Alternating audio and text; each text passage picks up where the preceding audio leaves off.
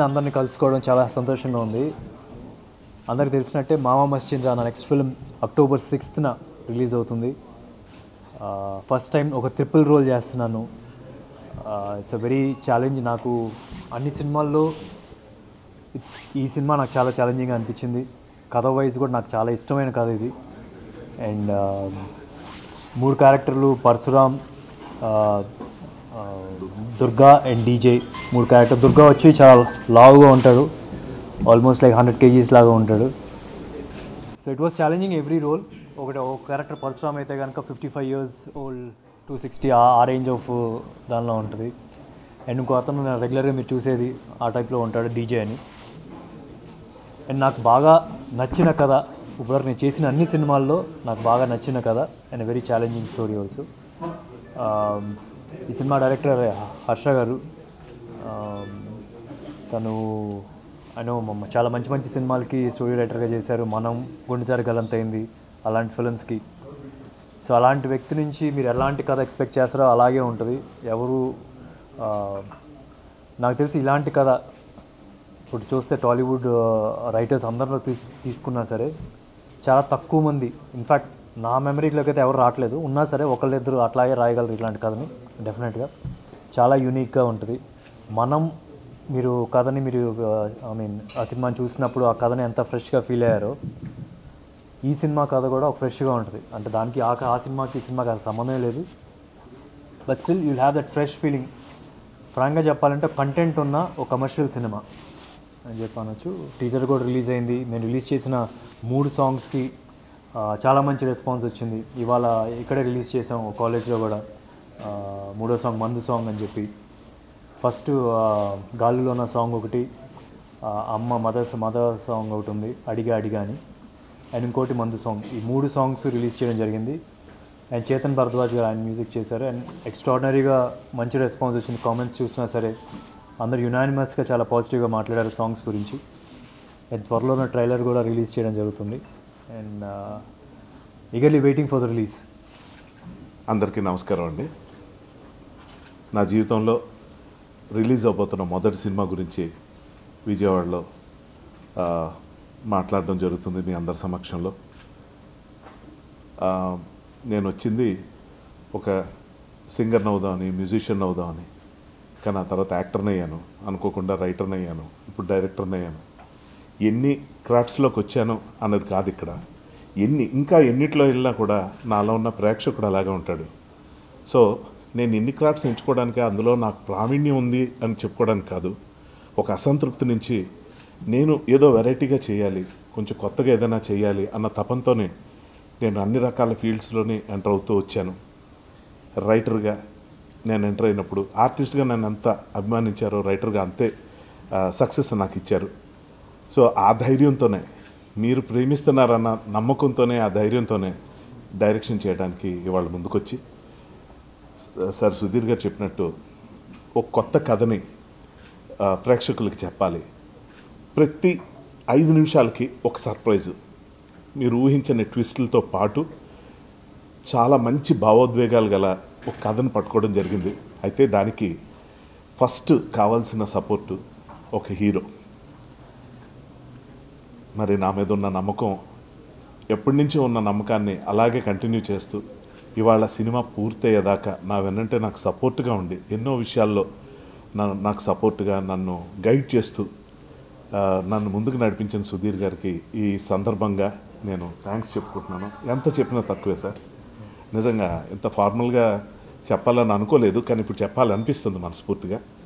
So ఇప్పుడున్న ప్రస్తుత పరిస్థితుల్లో సమాజంలో ఉన్న రిలేషన్షిప్స్ ఎలా ఉన్నాయి, ఇది ఈ సినిమా చూస్తున్నప్పుడు ఇందులో ఉన్న అన్ని పాత్రలకి సంబంధించి ఒక కనెక్ట్ ఏంటంటే, చూసే ప్రేక్షకులకి ప్రతి పాత్రలో ఒక షేడ్ నాలో ఉంది కదా అనిపించేలాగా ఉండే కథ ఇది మనందరికీ సంబంధించిన కథ, దగ్గర కథ.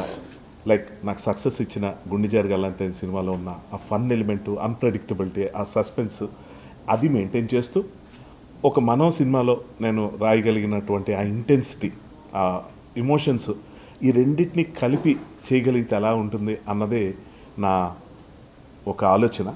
అది ఇవాళకి పూర్తయింది, రిలీజ్కి దగ్గరకు వచ్చింది. చాలా ఎక్సైటెడ్గా ఉన్నాను. మళ్ళీ చెప్తున్నానండి, ఇది కేవలం నా టాలెంట్స్తో చేసిన సినిమా కాదు, ప్రేక్షకులు నా మీద చూపించిన ప్రేమ అది అలాగే ఉంటుందన్న నమ్మకం, ఆ ధైర్యం. థ్యాంక్ యూ అండి. అందరికీ నమస్కారం. సో 1.5 year బ్యాక్ ఈ ప్రాజెక్ట్ స్టార్ట్ అయితే చేశాము అండ్ అప్పటి నుండి we have been very confident on this. పరిచయం చేసుకోండి. హలో, నా పేరు సృష్టి. సో ఇవాళ మేము విజయవాడ టూర్ అంతా కంప్లీట్ చేసుకొని వచ్చాము. సో December 2021 ఈ ప్రాజెక్ట్ స్టార్ట్ అయింది and we have been very confident since then.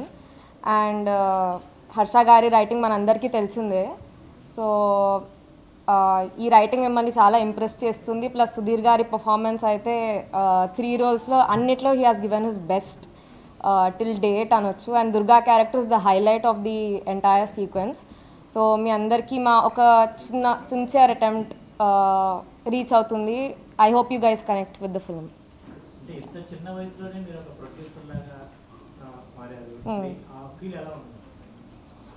Feel అంటే it was very nice working on a first film. I just graduated with my MBA on August 31st. So ఈ cinema start అయినప్పుడే MBA కూడా చేస్తూ ఈ ప్రాజెక్ట్ని handle చేశాను. Marketing అంతా గైడెన్స్తో పాటు చేశాను. So it is a very new experience. అంటే now I know how a film is handled and how many technicians and how much coordination is involved. So I think it is definitely helpful for me in whatever projects I do or I will do further.